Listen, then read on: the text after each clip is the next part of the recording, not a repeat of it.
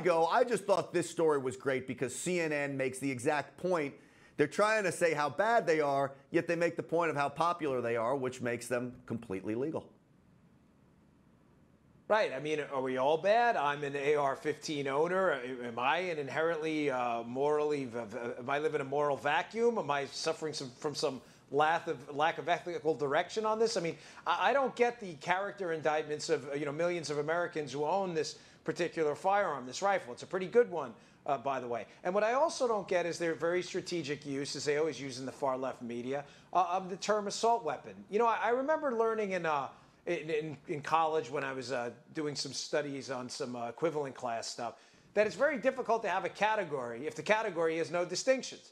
So did you ever wonder, like, if you have an assault weapon, well, what's a non-assault weapon? I mean, I don't understand. Like, and if you are going to define something as an assault weapon, what are the defining characteristics that make it so?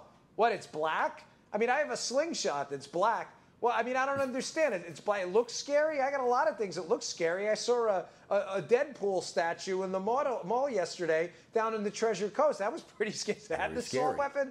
I mean, it just, the basic logic goes out the window when you deal with liberals. And Grant, it's because their emotions. They use their emotions to debate self-protection, firearm rights. They don't use reason. It went out the window a long time ago.